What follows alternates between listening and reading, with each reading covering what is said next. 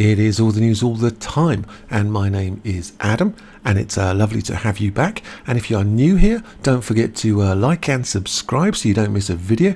And we got an interesting story coming out from the BBC talking about a British kayaker. He's in a kayak and he's rescued clinging to a buoy in the English Channel. What's going on here? So we've got a British man has been rescued by a Dutch fishing boat in the channel after his kayak capsized and he was left holding onto the buoy for days.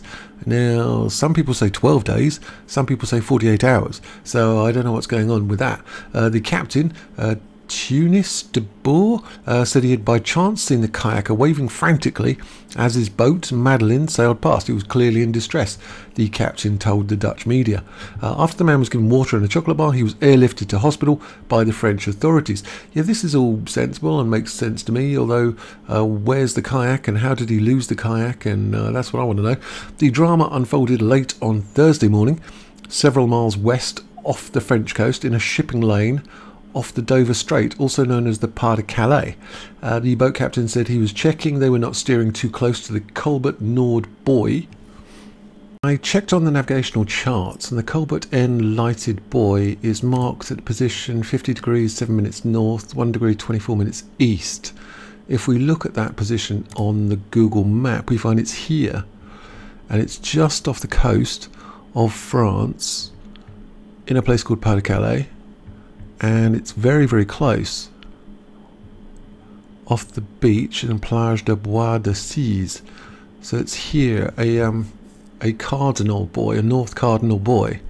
And I was thinking, well, you haven't kayaked from Britain to there. That distance is something like 30 miles from there to there. It's 21 at its narrowest point from here to here. So from there to there, it's about 30.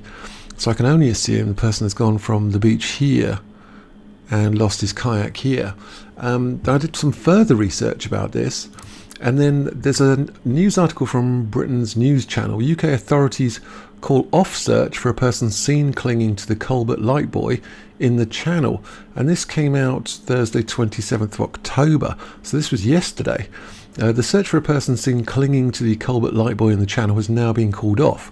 Searchers found some personal belongings on the buoy, leading to fears the person may have been swept into the water, but searchers failed to find any trace of a person and maritime authorities have now been stood down.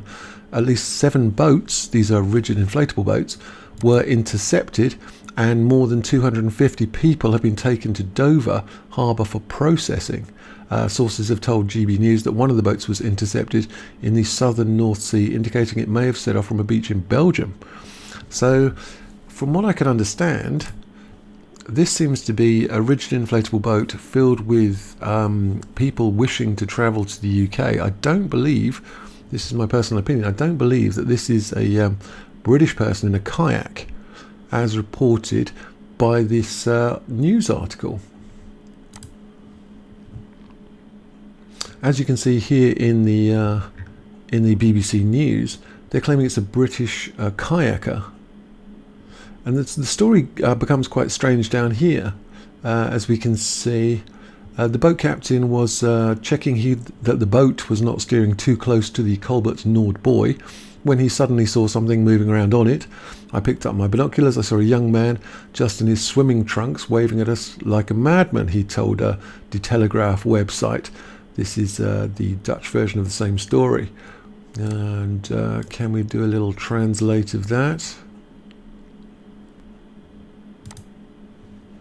The crew of the cutter BL9 36072 Madeline of shipping company De Boer and Zonen rescued an English kayaker from a light buoy around 11 o'clock in the English Channel. It was discovered by chance when the cutter went fishing near the Colbert Bank. So they threw the life buoy to the Briton and hauled him on board. He was covered in bruises and explained he'd been staying alive by scraping mussels off the buoy and eating little crabs and seaweed. Right, not sure that's going to help. Mr. De Boer told public broadcaster NOS he was dehydrated, suffering from hypothermia. The crew wrapped him in blankets. A French Coast Guard helicopter was quickly on the scene and flew the Briton to hospital in Boulogne. What is less clear is how long he had survived clinging to the buoy. The fishing boat captain said the man had told them he had left Dover in his kayak on the 15th of October, 12 days before he was picked up. So he's been on this buoy for 12 days eating mussels and crabs and seaweed. He'd have died. He would have died. Unless he had loads of water, and clearly he didn't. He would have died. In a statement, the French maritime prefect for the Channel and North Sea said, however, he had left Dover around 48 hours earlier. I would argue he hadn't left Dover at all. I would argue that he'd left France as part of a small boat going to England. The prefecture warned anyone planning to cross the Channel of the risks involved in such an undertaking, exactly so, pointing out the conditions were often very dangerous and more than 400 merchant ships pass through it every day. Yes, indeed. I mean, it's not wise to try and cross the Channel in a kayak if that's what happened. And then he's helicoptered to hospital. I don't believe that this person has spent 12 days on a buoy in the middle of the sea.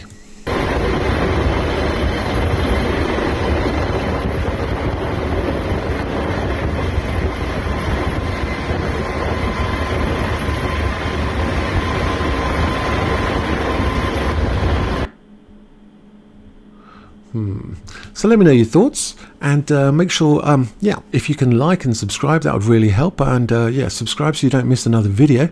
And yeah, and I will see you guys later.